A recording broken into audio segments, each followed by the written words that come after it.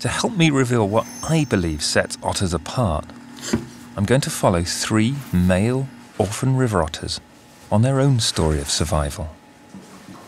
As they grow, they'll be taught the vital skills they'll need for a life back in the wild. 2 brothers unearthed by construction workers and another male abandoned by its mother were brought to Wild Instincts Wildlife Rehab Center. On arrival, they were weak, defenseless, and would not have survived the night. Attempting to mirror their wild diet, center manager Mark is giving them chopped fish and milk formula.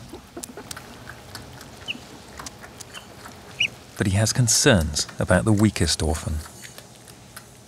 He came to us with kind of a bad leg. He injured the joint on his right rear leg, so we're not quite sure whether it's going to heal enough for him to be released or not. And he also did a slight injury to the joint right in here on this leg also. And even the good leg is not necessarily a good leg. So what we're going to do is try to find a zoo for him if he's not able to be released back into the wild. And if we're unable to find a zoo, then he may have to be euthanized if we can't find a place for him to go. To keep any attachment to a minimum, it's Mark's policy not to name any of the animals in his care. Now 8 weeks old, the cubs need to tackle an essential survival skill: learning to swim.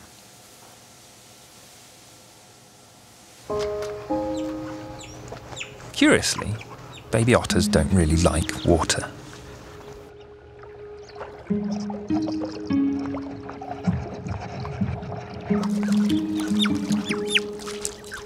So Mark needs to teach them their most important life lesson: that water isn't something to be afraid of.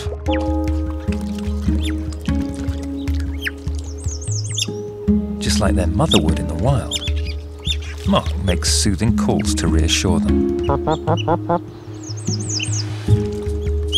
Each time they try to get out, Mark plops them back in.